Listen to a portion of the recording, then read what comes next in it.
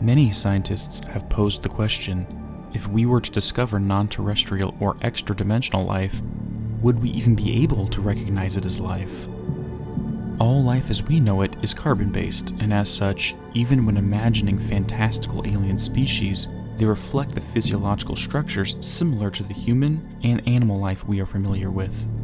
While silicone and nitrogen-based life has been speculated to exist by scientists, within Control we encounter something even more exotic than this. Polaris and the Hiss are two resonance-based entities that are the focal point of Control's conflict. They are vibrations, conscious entities made of sound and energy. As such, in order to understand them, we need to understand some basics of auditory physics. Any wavelength of sound is classified by three primary factors, that is frequency, amplitude, and timbre. Waves oscillate, meaning that they swing up and down in a specific pattern like a pendulum. The number of oscillations per second, or length of the wave, is the frequency. This is responsible for the pitch of the sound or the color in the case of wavelengths of light. Amplitude deals with the amount of energy in the sound wave and can be visualized by how high the oscillation goes. The higher the amplitude, the louder the sound becomes, and the lower the amplitude, the quieter it becomes. Timbre is the quality of the sound. Even if the frequency and amplitude of a wave are identical, the timbre can be different, such as when listening to a piano play middle C versus an electric guitar playing the same note. While there are various definitions of resonance, the one I want to focus on is the intensification and enriching of a musical tone by a supplementary vibration. What this means is that when two sounds that vibrate at the same frequency are present, the waves resonate with one another and the amplitude of the sound is increased. Think of the last time you were singing along to your favorite song. When you hit the note perfectly in tune with the singer, you can feel your voice resonate with the music. This sensation is the increase in energy of the sound wave.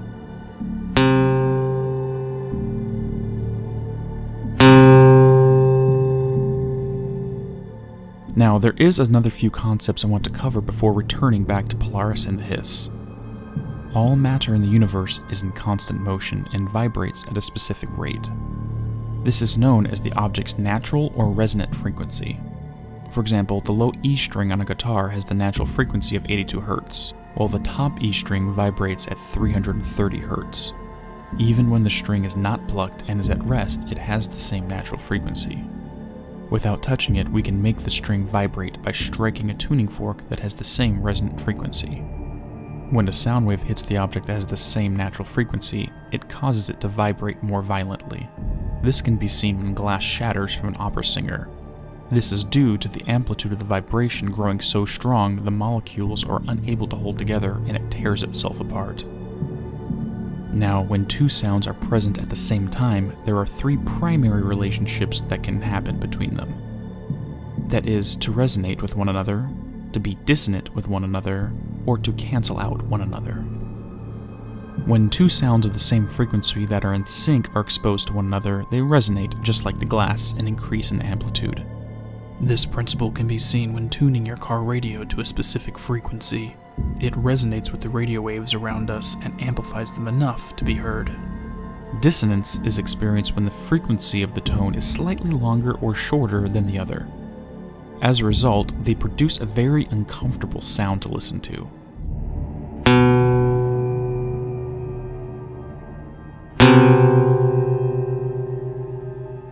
In musical terms, this creates a desire for one of the tones to resolve into consonance. Consonance is a more pleasant relationship between the two notes as opposed to dissonance. Two notes can also cancel out one another. This occurs when two waves that are 180 degrees out of phase hit one another. Imagine two ocean waves crashing into one another and canceling each other out. This principle is the basis for noise-canceling headphones. With these basic terms out of the way, let's return to Control. As the Polaris and Hiss resonance have clashed before, we can consider them to be polar opposites. In a poetic sense, this makes them literally 180 degrees diametrically opposed to one another. As discussed, when two tones of similar wavelengths that are 180 degrees out of phase clash, they cancel out one another. This is what allows the Polaris resonance to act as protection from the hiss. This is made further possible by the Hadron resonance amplifiers developed by Dr. Darling. As the name suggests, the HR rays are intended to increase the amplitude or energy of Polaris and allow it to broadcast where these devices are located. The hiss does something similar and uses hiss agents that float around and chant the poem endlessly to achieve this end. These corrupted agents act as relay stations and spreads the hiss deeper into the oldest house. With hundreds, if not thousands, of voices chanting the same thing with the same frequency, the amplitude of their hiss resonance is increased. As more hiss agents are corrupted and lend their voices to the poem, the hiss grows in power and energy until nothing is left standing. So what are some differences between the two? Let's look at the concepts of timbre and dissonance for one answer. Timbre is the quality of the sound, so let's tackle that one first.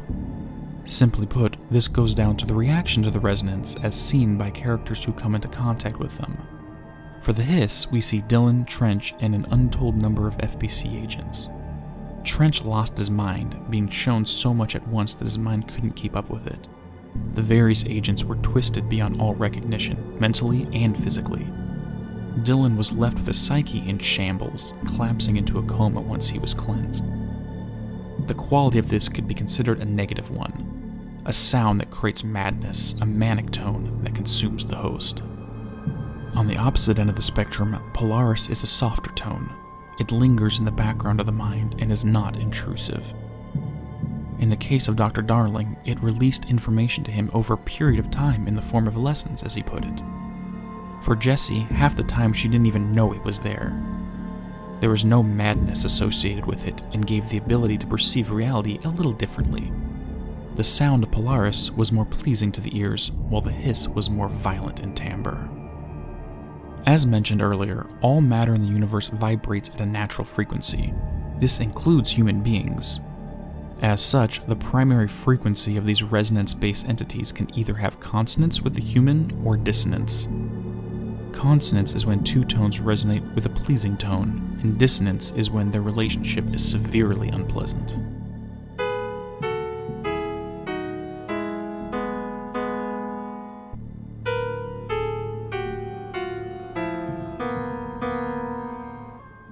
In this situation, much like in music, the dissonant relationship strives for resolution into a consonant one. This dynamic works for music, personal disagreements, and even how two individuals coexist. Polaris and the hiss do this in different ways. Polaris effectively alters itself to match the frequency of the listener, leaving them mostly unchanged. The hiss, however, forces the listener to change to its frequency, altering their mind until they are merely drones. Much of the hiss chant refers to giving up aspects of the self to the new song that consumes their entire being. Phrases such as, repeat the word, the name of the sound, it resonates in your house. An earworm is a tune you can't stop humming in a dream. These lines have themes of being consumed by the will of another song, another resonance other than your own. Just like with dissonance, trying to resist this is difficult. One strives for resolution. Since the hiss will never budge, we are forced to tune ourselves to it, or go insane. Dylan even states, it feels good to say those words. The difference between the two entities is reflected in the freedom of the psyche with Polaris versus the enslavement of the psyche with the hiss.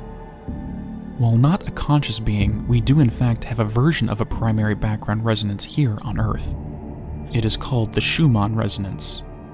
This electromagnetic field of the Earth that exists in the cavity between the planet and the ionosphere has an average frequency of 7.83 Hz. This is effectively the natural frequency of the Earth. For the human mind, we have several tiers of natural frequency as well. On average, the brain resonates around 10 Hz. This falls within alpha wave patterns. Let's take a brief moment to look at this. For the human mind, delta waves exist between 0.5 and 4 Hz and are characterized by deep, dreamless sleep or when unconscious. Theta waves are between 4 and 7 Hz and are characterized by drowsiness, the first stage of sleep, or meditation. It is associated with daydreaming, intuition, and creativity. Alpha waves reside between 7 and 12 Hz and is the common state of a conscious, relaxed adult. It is characterized by alertness, but not actively processing information. Moving up, beta waves are shown between 12 and 30 Hz and reflect active outward attention, mental activity, and information processing. On the higher end of the spectrum, the mind may experience a sense of heightened alertness, anxiety, or the fight or flight response. The final primary type are gamma waves between 30 and 100 Hz. This occurs when we are processing information from both hemispheres of our brain simultaneously. To quote from an article called Schumann Resonances and Their Effect on Human Bioregulation, entrainment is the process whereby two interacting oscillating systems, which have different periods when they function independently, assume a common period. The system with the greater frequency slows down and the other speeds up. In other words, one vibrational frequency can tune the other, train it into harmony. This is shown in control when Polaris goes through the entrainment process with Jesse and Dr. Darling, while the hiss does the same with Trench and Dylan. Polaris tunes itself down in order to safely tune up the director and the head of research. This gives them an enhanced perspective of reality. The hiss's entrainment process is more violent, as it does not tune itself down, but forces everything to its level. The human mind is not capable of that level of brain function, and leads to madness or the destruction of the psyche, effectively making all those corrupted by the hiss mere puppets, part of the collective. Dr. Darling refers to the hiss as viral and invasive, while Polaris is benign. It is theorized that higher frequencies allow for more information to be received. For example, at 20 Hz, you have access to information from 0 to 20, but at 100 Hz, one has access to information from 0 to 100. Dr. Darling's story reflects this theory, as he gains a better understanding of things with each lesson Hedron releases to him. With each lesson, his psyche is effectively tuned up to a higher frequency. Eventually, he ceases to exist here and ascends to a higher plane of consciousness. With all this in mind, what is the true story of these two entities? This is a personal theory of mine and my best guess given the information we have available. Let me know your thoughts on the matter. At some point in the past, the hiss escaped from its home threshold in the burned slide and invaded the hand. Hedron became the conduit for Polaris's resonance. The hiss consumed all forms of life in the hand, turning them into relay stations for its frequency. The amplitude of the hiss grew stronger as the voices resonated with one another. Hedron and Polaris were unable to cancel it out fully, with only Hedron broadcasting the benign resonance. As Polaris refused to be viral and assume control of others, the 5 pillars witnessed during the Slidescape 36 expeditions were crafted. Effectively, these were giant tuning forks that amplified the Polaris resonance enough to beat back the hiss. The gate to the hiss's home threshold was shut off, and only lingering remnants of that resonance remained. When 2 residents of Ordinary, Jesse and Dylan Faden, arrived in the hand, either Hedron or Polaris reached out to them. Recognizing the young para-utilitarians, it found potential conduits for itself if the need arose. Calling them special, it began the entrainment process. As a result, Polaris remained with them even after they left, although the amplitude was low. After this event, Dylan was captured by the Bureau and brought back to the oldest house, while Jesse escaped. Much later, during the Slidescape expeditions, the lingering remnants of the hiss found their way into Trench's ear and followed him back to the oldest house. On the 3rd expedition, Darling brought the Hedron back to the Bureau. As it was the conduit for Polaris, this resonance came as well.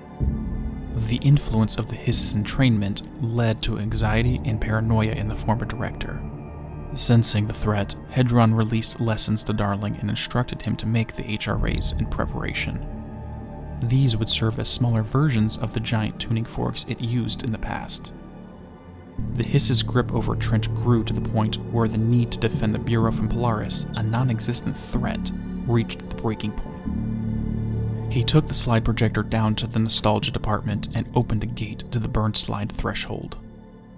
Being the home threshold of the hiss, that viral resonance invaded full force into the Bureau. Anyone not protected by an HRA or the Polaris resonance was consumed. This began the struggle for the hiss to increase its amplitude or power to the point where it could beat back Polaris. It achieved this by creating hiss agents to act as relay stations, and soldiers to destroy anyone with an HRA that broadcasted Polaris.